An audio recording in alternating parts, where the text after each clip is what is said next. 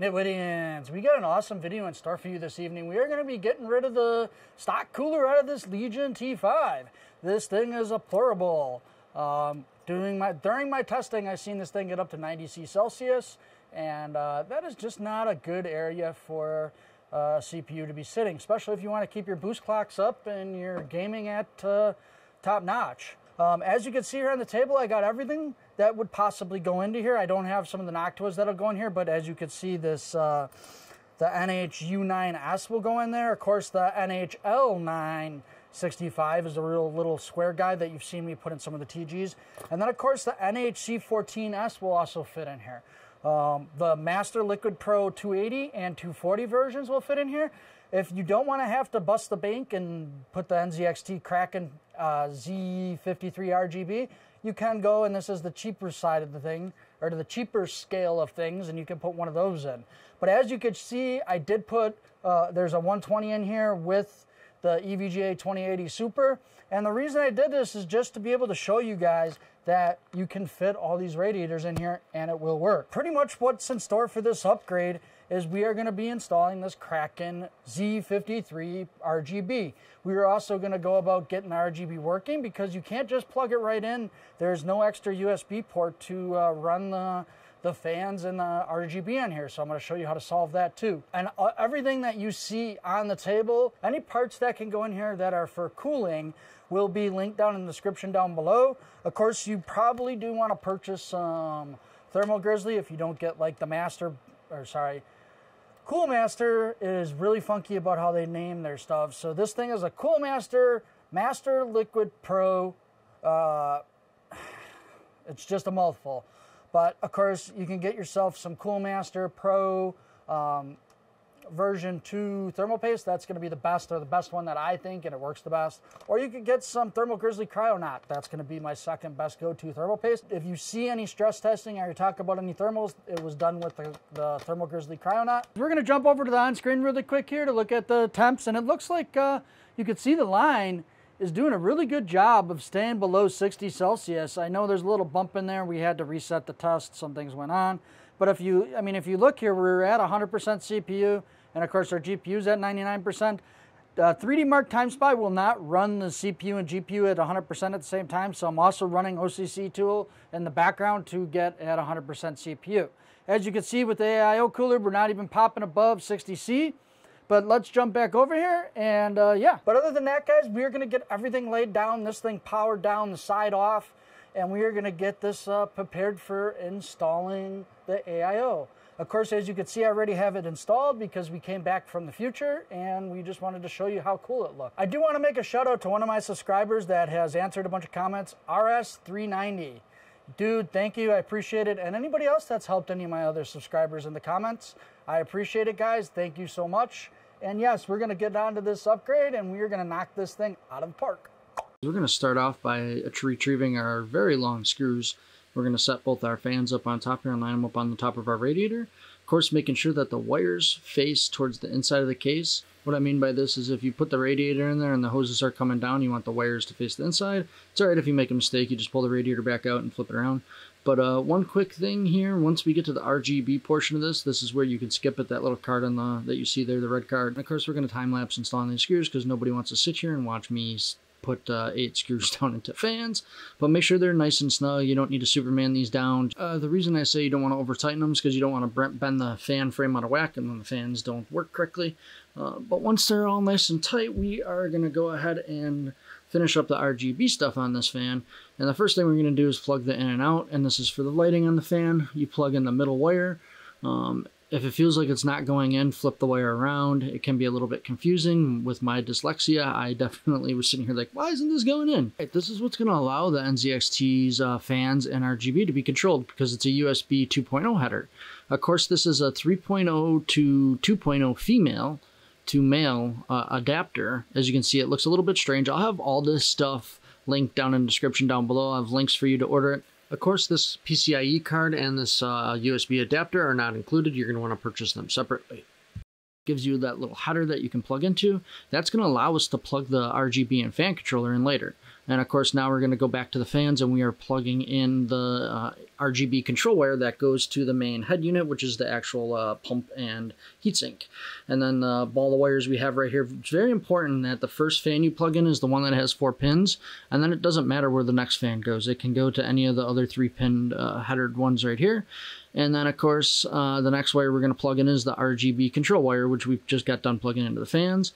And it's only going to fit in one way. You can't screw it up. And then, of course, I just bundle the wires up to kind of keep them out of the way and get ready to install this into the case. Of course, I'm also going to pull the tape off of the heatsink right here, and I'm going to put the Intel bracket on. And you want to make sure that this is square with the actual water lines or AIO lines, because if it's not square, the heatsink is going to sit cantered, and then it makes it hard for the graphics on the screen to stay proper.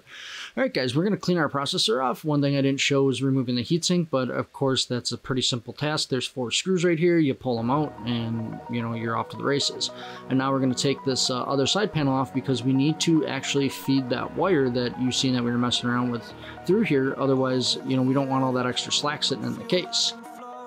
We also need to remove this backplate bracket off, and it is adhesive / double-sided sticky tape down. And I have these little blue pry bars that won't mar up the motherboard, and they work freaking awesome by iFixit. Of course, it's because you can see even after taking it off 4 or 5 times, this thing is still kind of a beast to get off, and it still does take a little bit of force to pop it off. Of course, once you got it off, there's a bracket that NZXT includes, and this is the bracket you see me install right here. It has little movable heads inside there, and they're kind of tight, but they do move back and forth. And the best thing right here is a little tip I will give you is stick a piece of tape, duct tape or gaff tape or anything up here to hold this bracket here, especially if you're only one person doing the install. You really don't have 3 hands, and it's hard to hold this on the other side while you're trying to do the nuts right here. Of course, and now I'm going to start putting down the actual standoff nuts to hold the heatsink. Make sure these are tightened down all the way. You don't need to tool tighten these, just get them snug, they'll stop. The threads are meant to go until they stop. And then, of course, we're going to pop the 3 tabs up here towards the top, and it's going to let that screen pop off, and this is going to allow us to put our screws in for our 240mm AIO. Now we're going to install the 1X USB card adapter, and we're going to also route the wire quick, and as you can see, I'm just trying to line it up here and get it in the socket, and then go ahead and screw it on down and feed your wire to the closest hole so it's not running through the case. As you can see, it also gives you 2 USB 3.0 ports in the rear, which is a plus. So it's really nice having that card, because it adds USB headers, and it also gives you control of the NZXT, which normally wouldn't be controllable without a USB 2.0 header, which kind of sucks because there's other coolers like this too. There is another USB 2.0 header, but it is utilized by the Legion RGB controller. And if you try to steal it, it pretty much breaks the RGB for the rest of the Legion, which kind of sucks. FYI. And also, I just removed that tape, which is kind of important, and then we're going to feed that USB wire back through towards the top, because that's going to go to the actual water pump heatsink that we install. It's a little like mini USB that has to be installed here. I'm going to wrap it up and tuck it up so it's not in our way when we go to install the radiator. We don't want that getting stuck behind there, because we're going to need that for later. Of course, now we're going to start feeding in our ball of wires and just feed them in towards the top. And this is kind of hard because there's a bunch of clasps and stuff that kind of get stuck. So take your time here, but just get them fed through. You're going to end up having to feed this back through anyways. We're just feeding this through so all the ball of wires isn't sitting on the inside of the case and disrupting airflow or making it look, ugly as crap. There's actually going to be 3 plugs that are very important here. One's a SATA power, one's a PWM for the fan controller, and the other one plugs back into the actual water block AIO. Alright guys, we're going to get set and we're going to start installing the radiator here. One thing I do want to mention on that ball of wires that we feed in, there is a SATA power plug that you're going to have to plug in the rear, but we're not going to do that right here really quick. We are actually going to start installing the radiator. And as you can see, they got slotted holes for installing the radiator. I push it all the way forward because I end up installing a 2080 Super with a hybrid cooler, and that just shows you how many radiators can actually fit in this Legion case, which is kind of neat. Of course, that's if you were to do true water cooling. You could put a 240, 280 on the top and a 120 in the rear, which should be sufficient to cool this bad man jamma. As you can see, I'm not going to make you sweat through putting all the screws in here, so of course I time lapse it. And once we get done installing these screws, we can get moved on to installing the rest of the cooler. Of course, I popped the little grill piece back on there and snap it in there. And now, as you can see, I had the SATA power plug that is bopping around right there already plugged in. And then we're going to feed the 2 wires that end up needing to plug into the heatsink or the pump back through. One's a header that goes to the motherboard. That's going to give you, that's going to report PWM settings like your pump and your fan RPMs to the motherboard. All right, after feeding both the wires through, we're going to plug them back into the main pump/control unit, and that's the control wire and the USB micro. All right, of course, even though we're plugging in the USB, just be aware that you'll probably have to unplug that because the nuts that actually secure the heatsink down, or the water block, it might be in the way. And of course, most of the times you end up having to remove it anyways. We're going to start adding some thermal paste to our CPU. I do in a big circle like this. I'm not adding a lot. The most you want to really add here is a pea-sized or a little bit larger than a pea-sized, and that's going to be about it. Of course, this is Thermal Grizzly Kryonaut. It's one of my favorite thermal pastes next to Coolmaster Master Gel V Pro 2. Yeah, that's a mouthful. Thanks, Coolmaster, for the crazy freaking product names. I swear, the naming of your products drives me crazy. Even though they're wonderful products, the naming schemes just is like, whoa. All right, we're going to go ahead and start adding the 4 nuts here. You're going to want to do a square pattern, which pretty means you start one nut, go in a diagonal, start another nut. I hand tighten them all the way down until they get kind of snug, and then we could screwdriver down them the rest of the way. And of course, as you can see, I'm following that square pattern. It's very important to get even constant pressure across the ISH and heatsink so the thermal paste spreads out evenly and fills any gaps that it should. Go ahead and plug that USB micro back into the top of the AIO cooler and pump, and then we're going to go ahead and do some wire management, and we're going to try to stuff these wires above the memory and the radiator between the two. One last wire we do need to plug in, and that is this PWM fan header to the CPU header on the motherboard. It's kind of important because it allows our motherboard to know that we have fans or a pump or something hooked up there that it can actually cool the CPU. Guys, this was amazing. I really enjoyed doing this upgrade. I mean, this thing looks awesome. Look at these RGB fans up here. I mean, of course, you don't have to go this costly and get the NZXT Kraken, but I just think this thing's amazing.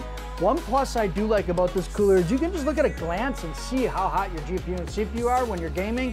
Of course, you don't have to run an overlay that's going to decrease frames per second. And yeah, I think it's just really neat. So is it worth the extra money? I don't know. You'd be the decider of that. I can't make that decision for you. I think it's worth it. The RGB stuff, I could use without it, but LCD screen on the cooler, I give it 2 thumbs up of approval. But other than that, guys, you're like, hey, Tech Nitwit, stop blabbing and let's get the numbers here. Yeah, I know. All right, guys. So amazing. We have some amazing numbers. Of course, it's not amazing by now if you've been watching my videos. The stock crappy Intel stock cooler maxed out at 96 Celsius. Holy crap. Of course, it didn't ride there at 96 Celsius. Its average was 89 Celsius. And of course, the min for the stock was 34 Celsius. We did put the Noctua in here, is the NH-U9S, and this is the numbers that I'm going to go over. It maxed at 78 Celsius, which isn't too bad. Of course, this is like where it peaks out. It doesn't stay here. Its min was 35 Celsius, which you'd expect. You know, that's the starting temperature of when I ran the 4-hour stress test of 3D Mark Time Spot and OCCT. And it averaged 65 Celsius. So I'm going to say it's average pretty close to the AIO cooler. The AIO cooler did score a couple Celsius below that. And of course, let's get over to the AIO temperatures. Our max was 73 Celsius with this AIO, the NZXT 240. Our min was 32 Celsius, so it was a couple degrees lower. And then of course, our average was 64 Celsius. I'm going to have to say that the AIO does win out by a couple Celsius. Of course, our GPU across the board, the stock was 55, our Noctua was 53, and our AIO was 52. So we only seen about a Celsius difference. Of course, if I ran the stress test for like 8 or 10 hours, you would start to see bleed over, and you could actually see one or the other starting to soak up, you know, the heat from one another. It's called radiant heat. It does happen if you do have long gaming sessions. Of course, this is not what you're going to see gaming. You're never going to see your CPU and GPU at 100% if you have decently modern equipment. I'm going to have to say, guys, I really think that this is a cool upgrade, and this is something you can do. Of course, all the parts you've seen me install in this video are going to be linked down in the description down below. And other than that, guys, I'm Tech Nitwit, and I hope you guys like, comment, and subscribe, and I'm out, y'all.